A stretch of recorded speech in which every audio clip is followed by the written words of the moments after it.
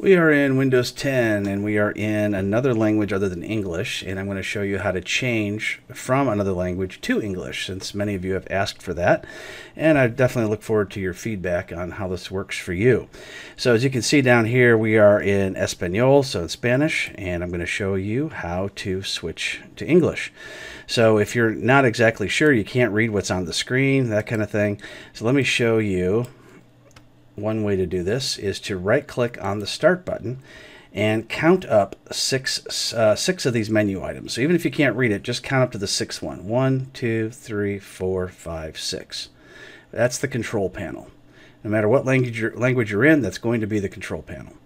All right, so once we're in the control panel, now we're going to want to go to Languages. Now this could be a little bit tougher for you, so you may want to just look at what the icon is for languages, since you no longer can see what languages are going to be in your language.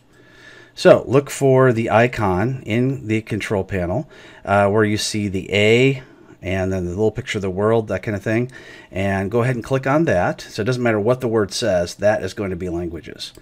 Click there, and now we're in the language area. Now you can highlight English United States and you can move it to the top simply by pressing, just go ahead and push the button that is the second from the right here. So the one that's just before the end. Doesn't matter what it says, that's the one we want. So go ahead and press that button, and now English is at the top.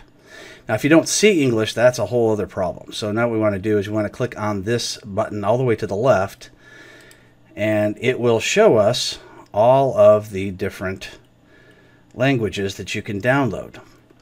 Now, normally you would look for E for English, but in Spanish it starts with an I. So it's not going to be the same thing. So what you can do is go to Google, and you can do what I did, and I said, hey, the word English in Spanish. Well, the word English in Spanish is spelled like that.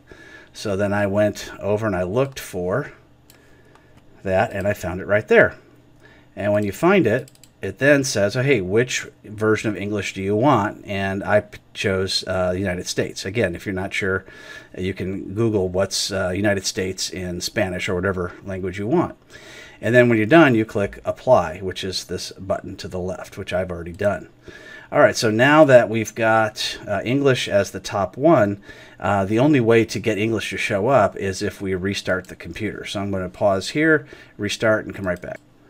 All right, we've rebooted, and we are now in the English language, and we can click on language one more time and just check one more thing about language. And that is, if you didn't see your particular language that you wanted, when you click Add a Language, there is another drop-down list where you can see writing systems. So if you didn't see what you're looking for there, check the writing systems as well and see if that helps you. So hopefully that'll help some people switch to the English language from another language in Microsoft Windows 10.